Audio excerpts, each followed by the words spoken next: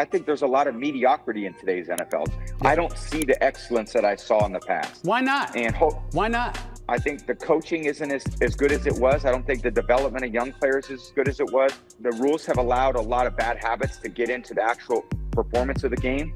So I just think the product, in my opinion, is less than what it's been.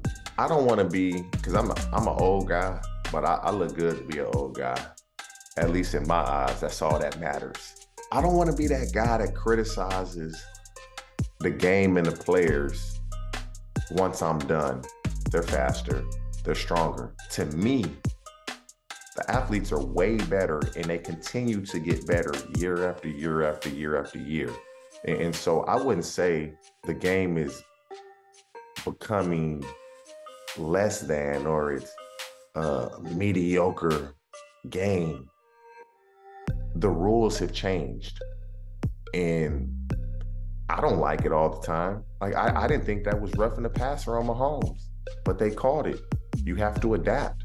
Brady may see something, but I know this, the quarterbacks are to me, are better than they've ever been. These dudes are coming into the league. When have we seen a rookie do what CJ Stroud is doing?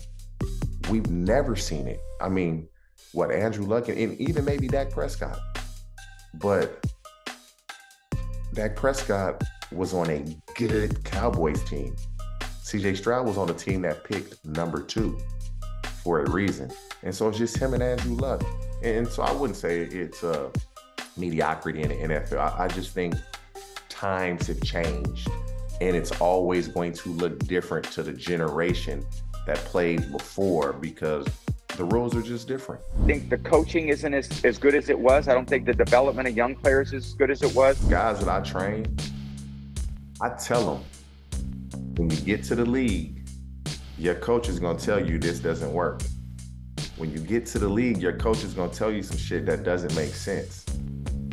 You gotta look at them and say, I got you, and do what I taught you.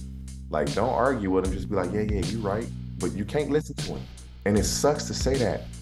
The majority of the coaches in the league, they'll teach you football. They'll teach you the game of football.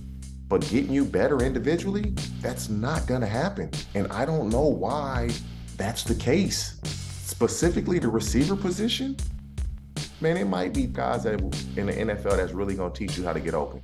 Outside of that, you gotta get that on your own. If you don't get that on your own, you're in trouble. Like, to this day, I'll have guys call me and send me video and be like, look, this is what the coach want me to do. And I say, go ahead and do that. You're gonna get your ass locked up and you're gonna get put on the bench. And when you're not playing, you think he gonna say, well, I told him to do this. Nah, he ain't gonna say that. He gonna cover his ass.